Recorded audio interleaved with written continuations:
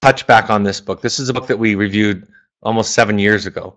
And I think it overlaps and complements so much of what we talk about in communication and gives a fresh perspective. It's one of my top 15 books that I ask parents to read. I think a lot of the books on communication that I read or were suggested to me early in my career, I think they were so, they just didn't speak to the important dynamics, the important psychology beneath the communication. And there was an implication in those early training books, those early training manuals, that if you do it this way, that everything will work out perfect, that your child will listen to you, that there'll be intimacy in a couple. And I think this book speaks to the psychology of communication better than those kinds of books. Let's get right into it. This is a review of Nonviolent Communication, A Language of Life by Marshall Rosenberg. I have a lot of parents that will say to me, I wish I had this before I had kids. I wish I'd been trained this. There's a quote in the preface to this book written by Gandhi's grandson. It says, if only I had been older, a bit wiser, and a bit more thoughtful, I could have learned so much more. I think, first of all, it's never too late. You're not too old, and it's never too late. But I think we don't learn things this way. I think we don't learn things by reading a manual ahead of time a lot of the time, right? It's in vivo. It's only when it becomes relevant to us. We don't even know that we need this. We imagine when we are young that if we love our children, and most all parents have a fantastic amount of affection for the children, that everything will work out right. That we'll use common sense, that we'll try not to repeat the mistakes of our past, and then our children grow up and they start to expose us, right, to us. And we start to learn about ourselves. And then we have a hunger because our child is struggling or suffering or just challenged in life. We have a hunger to work on that. So then we go places to talk to people to find out how to do it differently. And I think that's the learning. I think the regret of it, the regret that a lot of people express, I think it can be a momentary thing that can get you started. But if we stay in that regret, we miss the opportunity to see the process, to see the wisdom, to see how we've been prepared for this. And also, I think, to embrace what we need right now and going forward. Gandhi said, "Be the change you wish to see in the world." That's a very famous quote of his. And it's this idea that more than anything, this communication model that this book teaches us to embrace our own work, right? If I could say in one sentence, what's the summary of this book? It is to learn to communicate what you need and how you feel, and not to focus on what other people need to do. And I think that quote speaks to us. And then lastly, this idea of serenity. This idea that when we come from a place of fear and control, that we can almost never get it right.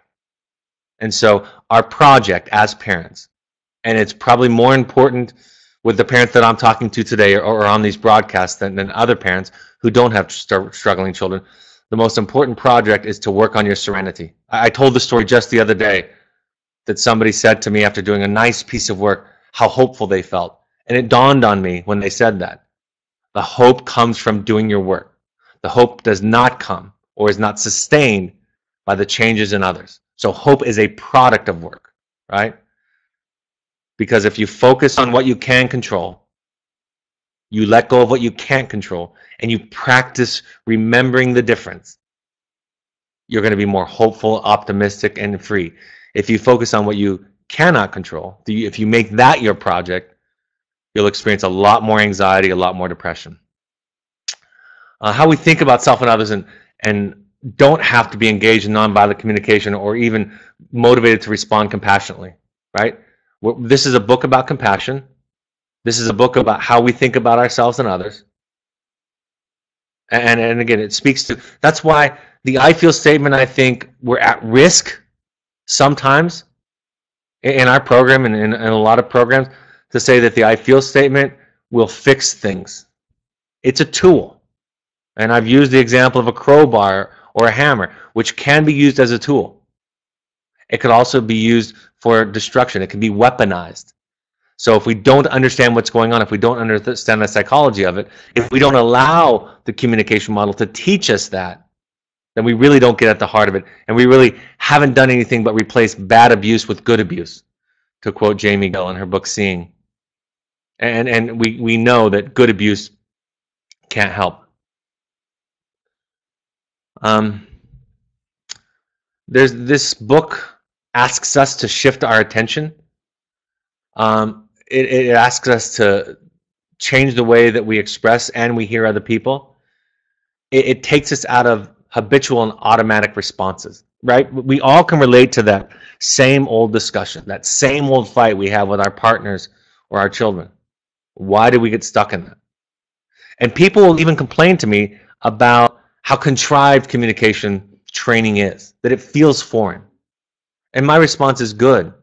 That's a good thing, to slow it down, to not just have the knee-jerk response, to not just have that automatic response. That's a good thing. That means that you're building new pathways in your brain. You're building a new way of thinking. You're developing response flexibility. So it's okay when some of these things feel foreign. That doesn't mean that you trust things blindly, but that you allow for some of these things. That's what we mean by trust the process. And I think, again, people misunderstand trust the process to just be shut your mouth and listen to what we're saying and it'll work. Trust me. You can express your frustration, your difficulty, your discomfort with new ideas and concepts. Ask for that. And the invitation becomes, try this for a little while. Pay attention to it. Be mindful with this new tool or skill or this way of thinking. And so much of what we talk about, so much of what I teach, is this idea that we're changing a sensibility, a way of being in the world.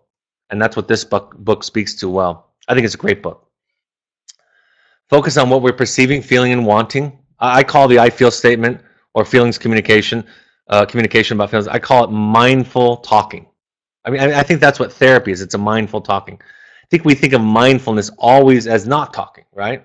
There's mindful eating, there's mindful walking, there's mindful breathing, even mindful feeling, paying attention to your body. But talking about your feelings and thoughts, talking about your perceptions, talking about what you want, your needs, is kind of a mindfulness in and of itself. That's what therapy is. There's a great book by Thich Nhat Hanh on psychotherapy and mindfulness where he makes this point. A great Buddhist teacher, great Buddhist master, that there's so much that is an overlap between the practice of mindfulness and therapy and talking about what's going on for us. And some of us feel so much guilt to talk about ourselves. I have clients that will actually say to me in session, I'm talking too much about myself. I mean, you can hear that, right? You can hear that message and how it's fundamentally off. And some of what Rosenberg talks about in this book is this idea, we're going to have to let go of some of the social constructs that we've digested without processing. We're going to have to let go of those because they were put in place to make it easier, make it smoother, really for control. And then we take off the guardrails, right? And it's frightening. And we're afraid we can go over the side and fall down. There's a riskiness to it. But it's really, this work, in a way, is really about moral development. The kind of sensibility that we're always talking about is a higher level of morality than what we were taught, what society teaches. It's about authenticity and about being real, connection. It's about paying attention and honoring feelings. Focuses on empathy for the self and for others, right? That's the compassion is critical. I was writing an article or some responses to an article in Psychology Today about questions about compassion and why is it important in relationships. And it's the most important thing. It's the most important ingredient in a healing and safe context, right? And that's why we are all challenged with it at times, because when we are hurt, sad, or scared, it's very hard to hold on to compassion for others, sometimes even for ourselves. And of course, this is not about control, guilt, judgment, and shame. Most importantly, before I get into some more specifics of the skill in the book and what we're going to talk about today, is this idea of learning to hold your children in your mind with curiosity, patience, compassion. Learning that feelings, the land of feelings, is important in and of itself. It's beyond the land of right and wrong doing. And so when your children are struggling, and your children are struggling with addictions, with self-harm, with self-sabotage, with angry, aggressive behaviors, sexual acting out, video game addiction, learning differences, all those things, Your children are struggling with all those things, and that makes it more challenging to hold on to them. But that's what they need. They don't need a fix from you. They don't need to carry around your anxiety for their disorder or their struggles. They don't need you to be right. They don't need your lectures. They need, most importantly, is for you to learn how to be with them. And I know that doesn't feel like enough. I know it doesn't feel safe and protected in terms of outcomes, but it's the thing that we know the most. It's magic, actually, in the long run. Send and receiving grounded in a natural state of compassion, right? So in both positions, the sender and the receiver, it's important that we be grounded in compassion. We talk about our observations. And Rosenberg, I talk about it in terms of ownership a lot. Rosenberg talks about it as stimulus versus cause. Not you made me feel hurt, but he's describing this is what happened. That was the stimulus. It didn't cause it. And there's an important distinction. It's subtle, but it's important to distinguish between when you walked out of the room in the middle of our conversation, I was hurt. That's the stimulus. That's the trigger. I was triggered by that. That's what I did with that. Of course, versus saying you made me do it. Or even saying, I think some educators make the mistake of going too far and saying, I chose to feel this way. And I don't think that that's realistic, right? We're not choosing to feel scared. I think it would be fair to say that if we don't do our work, in a way, we're choosing to feel what we feel. If we know that there's work, we know that there's trauma, we know there's anxiety, and we don't do our work, it would be fair to say about us that we're choosing to stay in that pattern, choosing to stay stuck with that feeling. But not on a day-to-day basis, it doesn't work. So he talks about it in terms of stimulus versus cause. How we feel, talking about our feelings and where they come from, right? That's why the letter of accountability for me that we ask our clients and students to write, it sometimes sounds like an excuse letter, a justification letter to parents. But I say it's a letter of explanation. Like, this is what was going on for me. This is what my feelings were. This is where they came from. And this is how I dealt with them. And there's an accountability, a responsibility in that. There's an invitation in that, actually, to do some work or to find a way to tolerate or deal with feelings in a different way. And then we talk about in our communication model what I hope for the future, what I want. He talks about it in terms of needs. I think it's a really powerful way.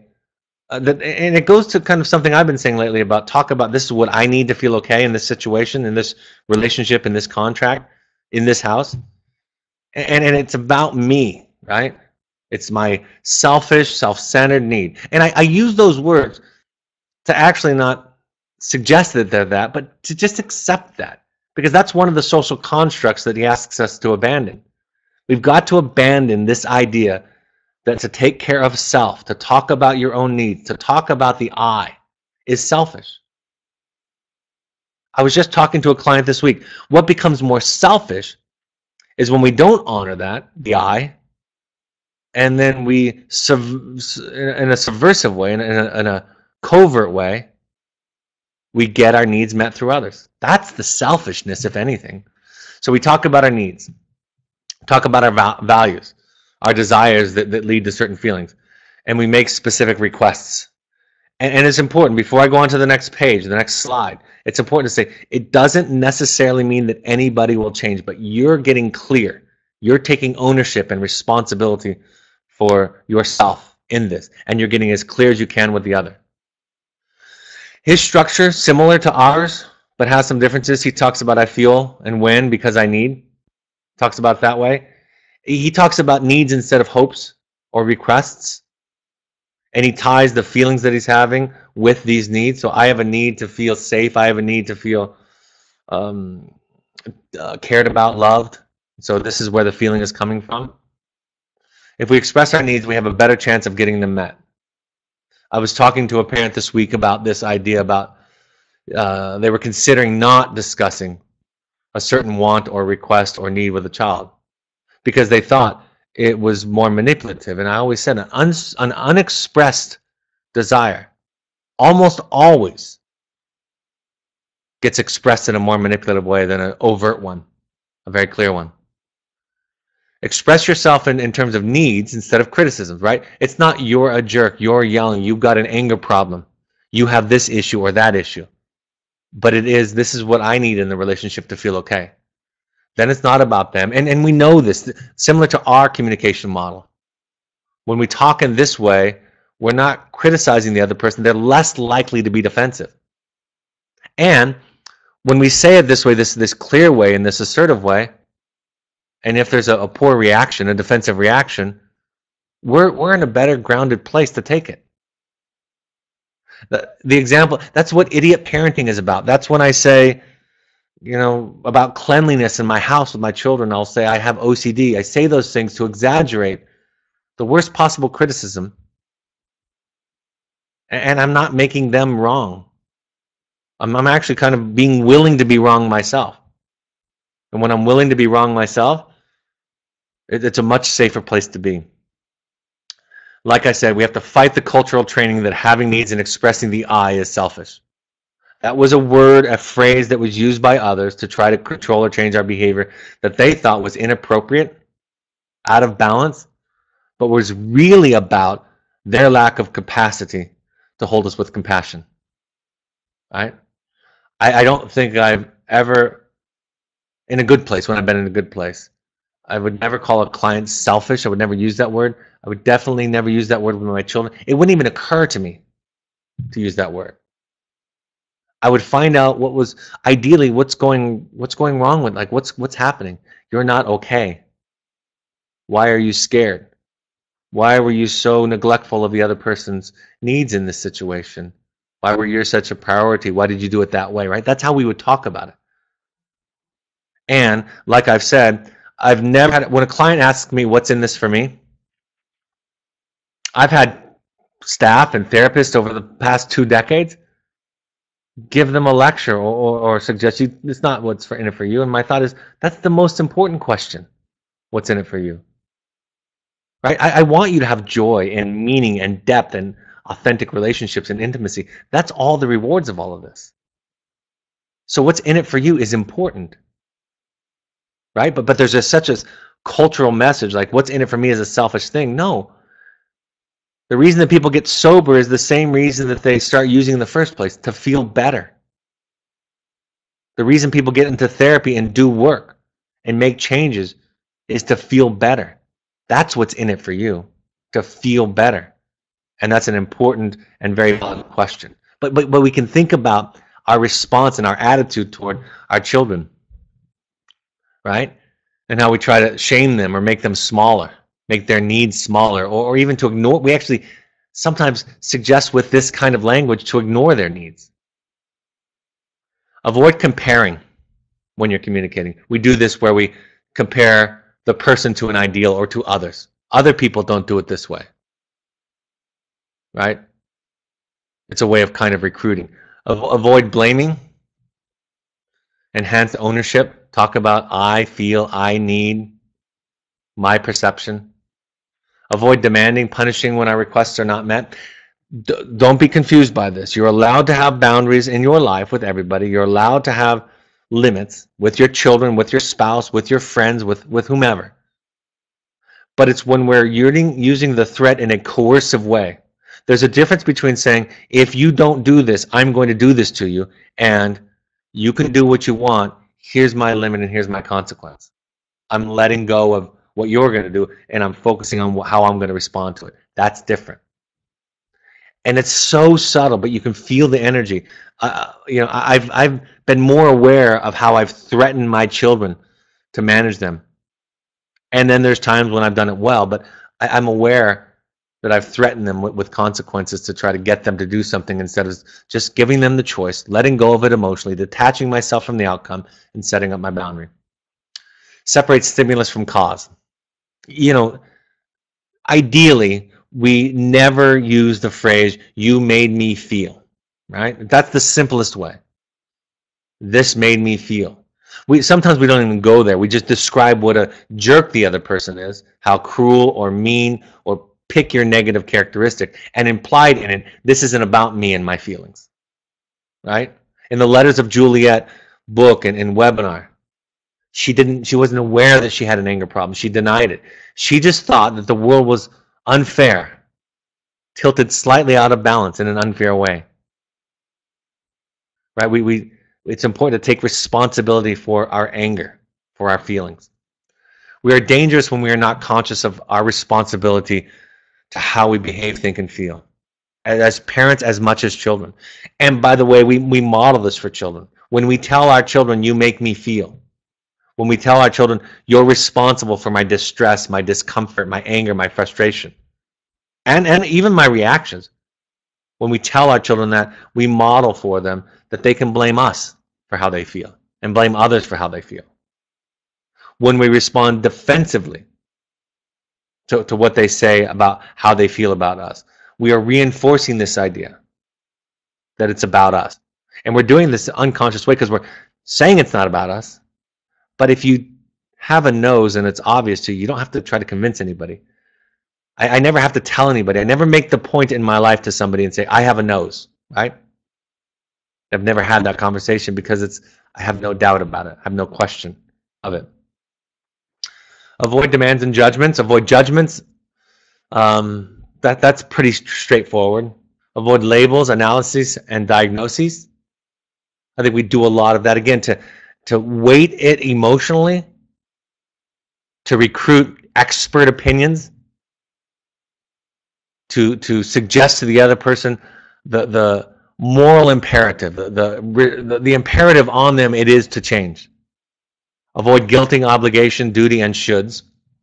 I think a lot of us can relate to how shoulds have handicapped us in our life, right? Again, ideally, the word should almost never comes out of our mouth when it comes to somebody else's behavior. We learn to replace it with things like, in my experience, for me, this is how it's worked. Or this is something I've found. It may not work for you, but for me it has. The model asks for vulnerability, right? That's the opposite. Blame, I always talk about, it's really easy to talk about how my wife is being a jerk in a certain kind of way. That's easy to do. It's a lot harder to say, I feel this way. And I can even feel it sometimes when I'm doing the you statement thing and I'm making it about her, and she'll say, talk about how you're feeling. Talk about what's going on for you. And I don't want to do it. I don't want it to be about me. I want it to be about her. It's a lot less vulnerable. It asks us to separate stimulus and cause. I already said that. It asks for specifically what you need and not what you don't need. I listed the imperatives that we talk about. I hope that you'll try this for some time. I hope that you'll try this in your relationships. Eradicate these phrases, these words from your language. See how it works. Have to, must, should, need to, got to, made me, makes me, ought to. Just try the same instructions we give you in the impact letter. That's what he's talking about. They're really important. This stuff is really important, folks.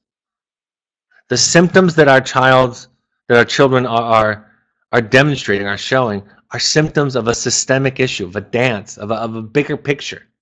Something is broken. Something needs addressing, both in them and in the system.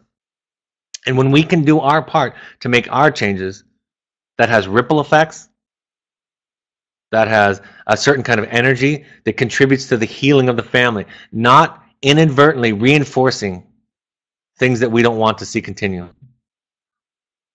Express your vulnerability. He talks a lot about this. That's a big theme of his book. Become adept at identifying and expressing a variety of emotions. Expand your emotions, especially getting past and over anger and frustration. Those are the least vulnerable ones to feel. I always say with clients, that's the door. If that's the only door that we have, then we'll walk through that one to get into it, right?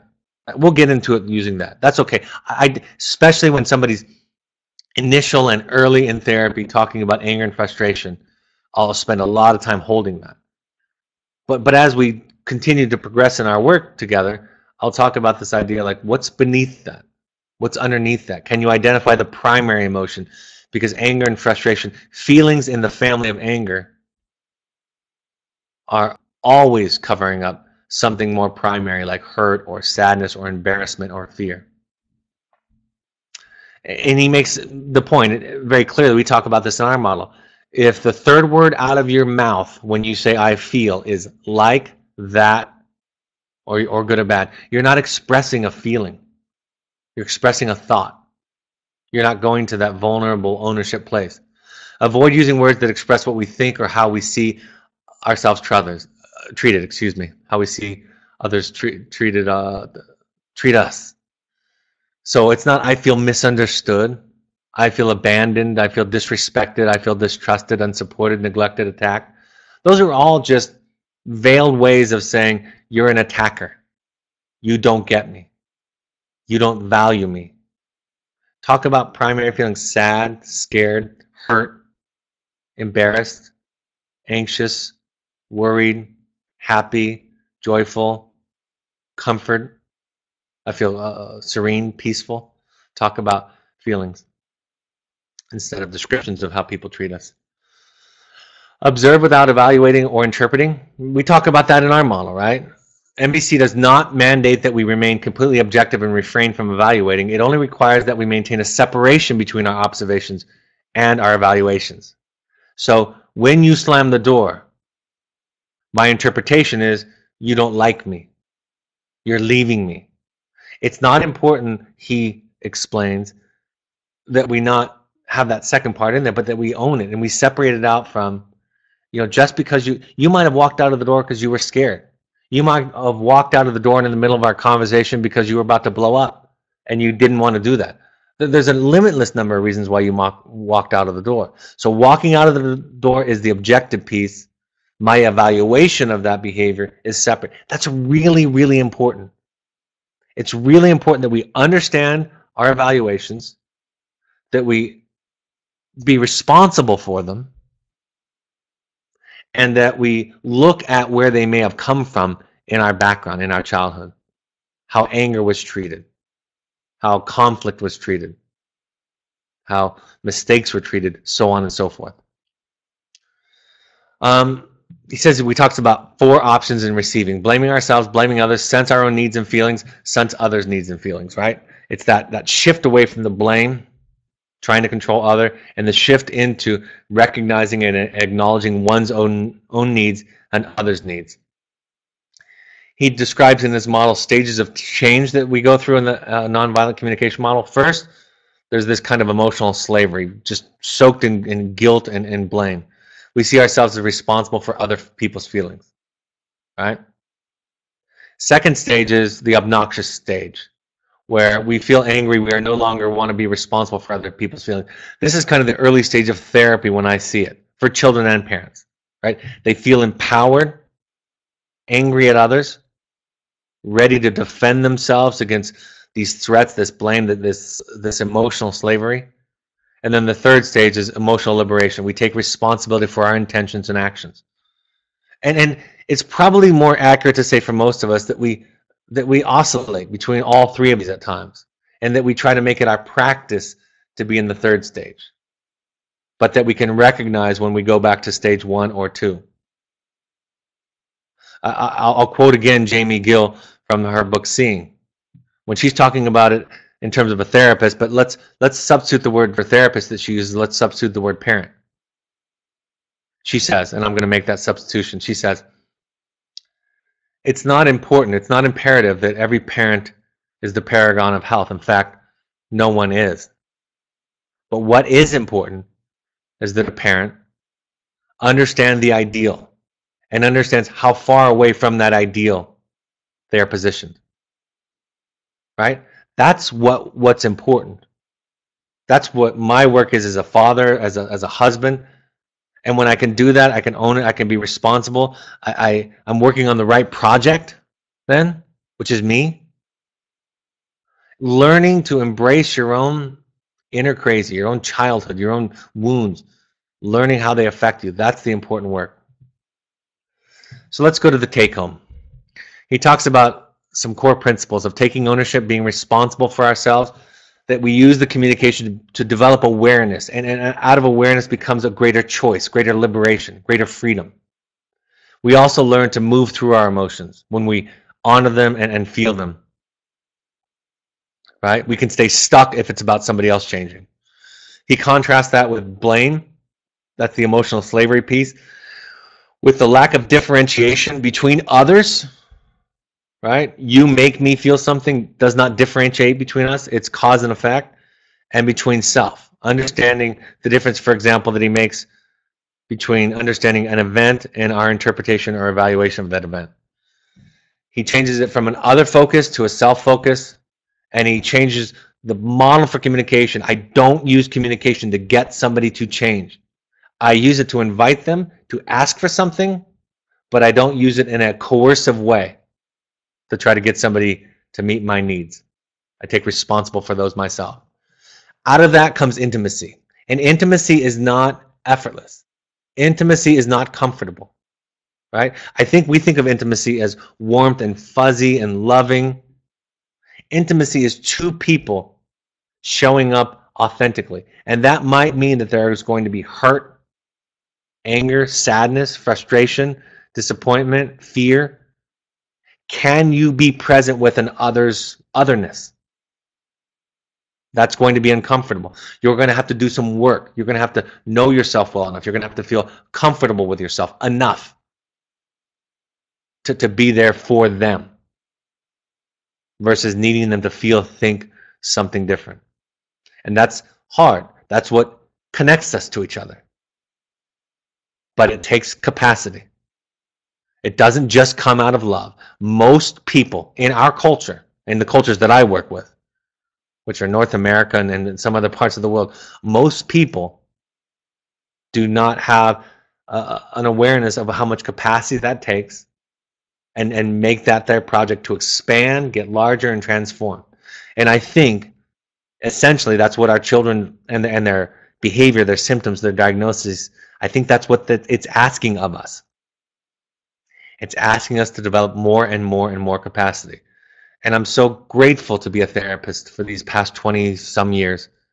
I'm so grateful for what all of this work has taught me about capacity, about my family, about working with your children and you, is that I get to learn that I can be happier, and actually allow people to show up in my life in all of those different areas, how they are, without me needing to change them.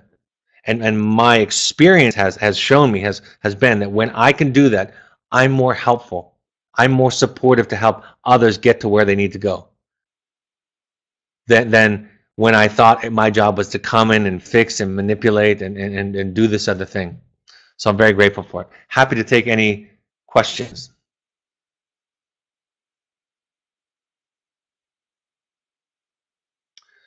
Our son is in a residential treatment program where we visit him locally. The plan for him is to be discharged to a sober living. The staff seems to be delaying his discharge by avoiding the questions we have about where he may go. This is getting me uncomfortable. I do not want to just rely on the staff to know when he is ready. How do we see when our son is ready to leave and move on? What do we look for in our son, and how do we ask him about this as we communicate with him? We don't want to push him to leave too early, but I think essentially the best way to say that is, that's a tough question. It's not easy. But what I'm hoping is, first of all, I'm kind of stuttering. It's a good question. Ask it of the staff. Ask it of your son and try to listen. But in the conversation, right? In the conversation where you're listening to people, well, here's my suggestion. Don't decide in that conversation. Take all of that information into your head, take it back if you have a co-parenting partner, and run it through a filter. If you have your own therapist, talk with him or her about that, right? But it's important that you not take it at face value, but that you learn to develop the ability to listen. This may be your son asking, it may be your son asking through the treatment professionals, I'm not ready yet. I need more of a foundation. I need more of a plan. I need more structure. I need more support. It may be that, right? Or it may be about the staff and their beliefs. And so that's my thought about it. You can also invite and ask. I've had this happen on my end before. If you have a home therapist that you trust, that you're working with, have that home therapist join the call, or a call with the therapist where you ask these questions. And I've had that happen hundreds of times, where home therapists, other therapists have joined the phone call, and I can talk with them and to you about that, and they can help you to understand what you may or may not be hearing, right? So those are a few thoughts. Is there a list of these words for references? Yes, there's a list of the, if you have the impact letter instructions. I also talk about it in my book when I talk about imperatives. So those are the two places that I would give to you.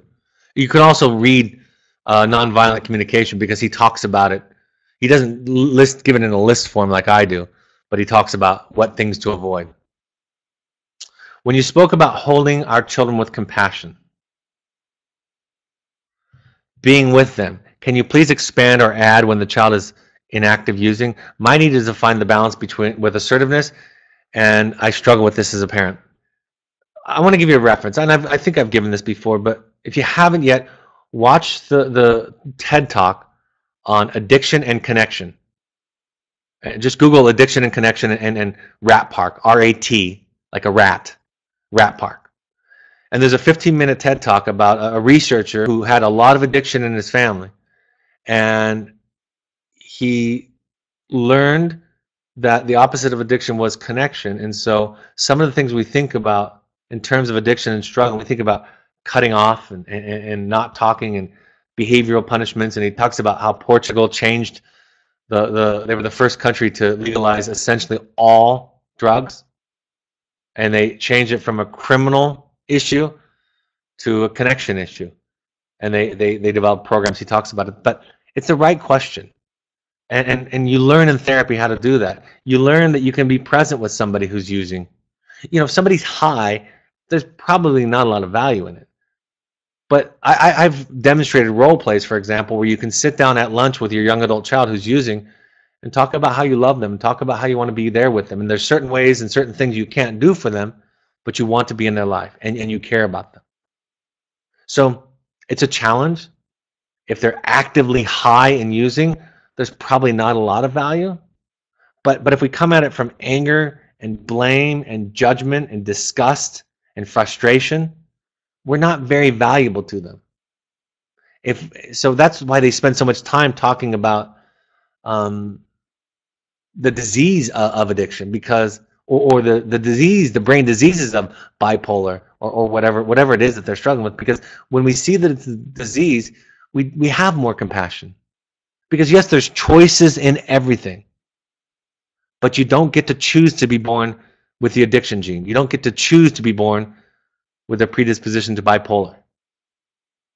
There is work responsibility out of that, but we have more compassion when we realize it's not all simply about conscious choice, and we can learn to hold them.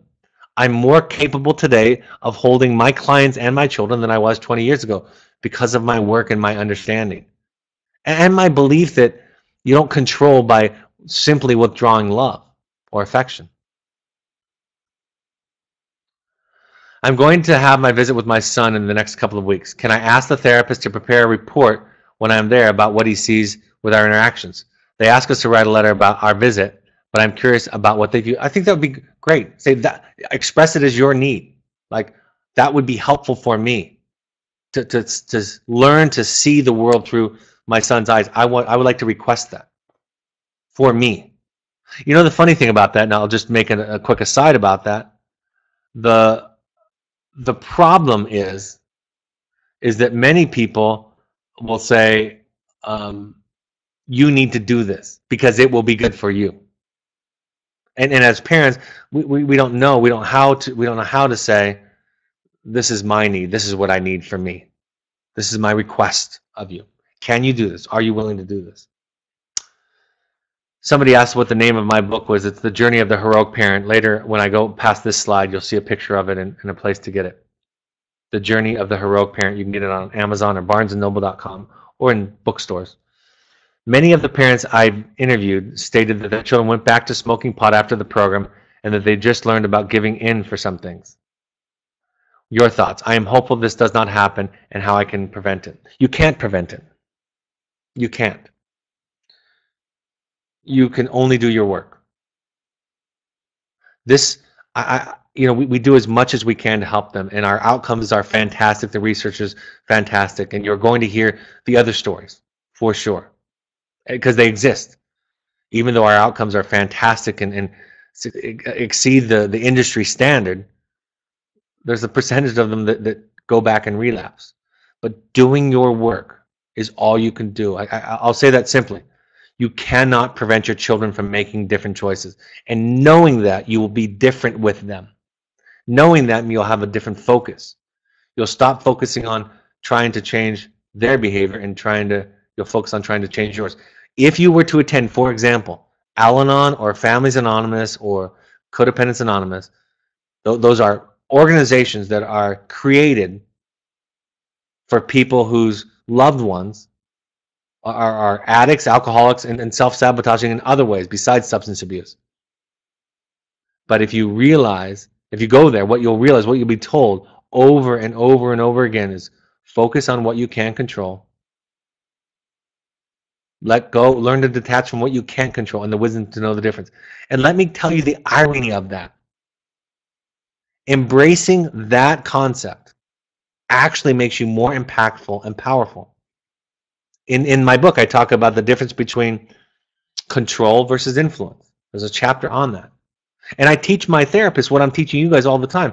And they say, but Brad, we're hired to help facilitate change. And I say, I know, this is how you do it. What I'm teaching you is how you do it. I have become more impactful the less I've tried to aim and control things with my clients than I was when I was younger, when I thought it was my job to aim and control things.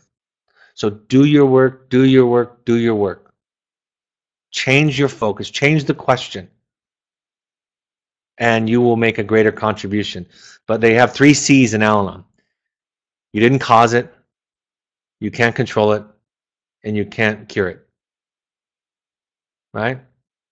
You cannot, that's not your job. Your job is to show up in life more authentically, more honestly, more assertively, more compassionately, more aware. I could go on. Those are things that are your job.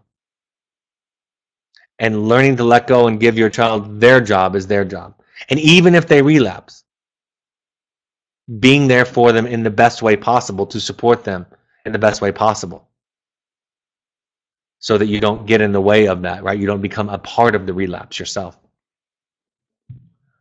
I'm afraid to go to one of those meetings. How do we enter? I love that question. You enter vulnerably and you enter scared. I love that question, and I've said this before on the webinars. I've said to my clients, the parents that I work with, if nothing else, and I believe in these meetings, I believe in these organizations, but if nothing else, you will know how it feels for your child to walk into the group at a vote. And if nothing else, you'll have more empathy for what you're asking him or her to do. There's a slide later on in where we have the websites that you can go to. Let's see if I can find them here. This is the slide. Go to alanon.org, coda.org, familiesanonymous.org, naranon.org. For teenagers, it's alateen.org. You can also go to NAMI. They have classes and support and resources there too, nami.org. But find a meeting, find a time, walk in. They're welcoming of newcomers. That's what they call you, newcomers. They'll ask you to raise your hand if you're a newcomer. And they absolutely know how to support you and reach out to you. They'll have people raise their hands if you have questions. They'll have people offer to give you their phone numbers if you want them, to call them and ask them questions. You can walk up to people and say, are there any other meetings that you like? I don't know what to do. Show up. I love it because you just show up not knowing. I mean, what a great gift to give to your child, to walk into a frightening place. And I've had people get mad at me for saying this. I've had people resist it. Some people have gone and said they don't get it. But I've had so many people say, in fact, there's people on this webinar that I'm looking at right now because I can see your names, who have told me this, that at first it wasn't something they wanted to do, and now it changes their life, and they're richer for it, far richer for it. So thank you for asking it. Thank you for being real and honest. Give that gift to your child. Show up not knowing. Show up scared. And then get support. We ask you to go to 6 of these at least. That's the general kind of idea, standard. Go to 6. Give it a try. See what it feels like. And learn to hear the similarities. They might be talking about an alcoholic spouse, but there's a core principle in there if you have a depressed daughter. Learning how to be in relationship to other people. Thank you for that courageous question. By the way, that is the heroic journey. The heroic journey is to walk into, in myths and stories, they talk about walking into the forest or going down into a cave, going to some frightening land, faraway land. The metaphor, the symbol of that in myth and in storytelling is to walk into something that is scary, to walk into a room that is scary, a session that is scary, a meeting that is scary.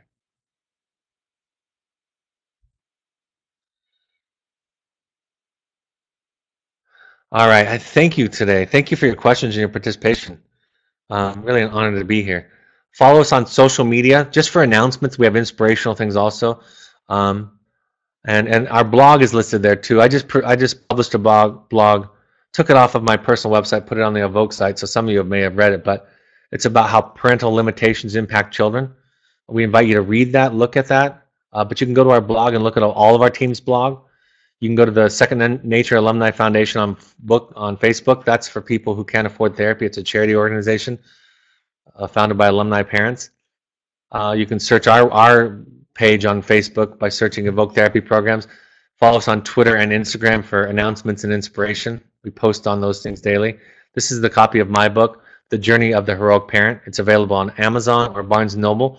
If you go to the Parent Alumni Foundation book page on Amazon, there's the URL listed there, then they have the recommended books that our therapists have recommended to parents. And if you buy it from that page, it's the same price as on the regular Amazon site, only a percentage of the proceeds goes to the charity that I mentioned earlier. I'll see those of you in New York City this Tuesday night, 6:30 to 8:30. Looking forward to that. And then in Los Angeles, we'll be there at the end of the month in Los Angeles on our usual Sunday 4 to 5 potluck, 5 to 7 meeting in Studio City. And then the Bay Area, we have at a new location at an IOP. So you'll also have the chance to learn about an IOP and what it is, because they're graciously allowing us to use their space. If you want to do deeper work, we have 1 or 2 spots left in the Finding You in March. So if you want to get on that. Finding You is a 4-day program that I run where you go deep into your own family of origin. We do mindfulness training. You find out how your own family, your own background, your own history affects what's going on today. Also, the workshops, we want every parent who can come to a workshop to come to it while they're with us, while their child is with us. The next one is March 11th and 12th in Cascades. Email gail@evoketherapy.com for more information on those. For the intensives, and if you want to do a family intensive, you can also email intensives@evoketherapy.com. Pursuits trips are high adventure trips for families or for young adults. Sober fun, therapy light. You can mix in some therapy, but it's a lot about the adventure and the fun of it too. And then I don't have a topic for this Thursday. It'll be March 2nd, 6:30 p.m. Mountain Standard Time. We'll come up with a topic and announce that to you, send it out by Wednesday morning. All right, folks. Have a great weekend, rest of your weekend, rest of your Sunday. And for those of you in New York, look forward to seeing you Tuesday night.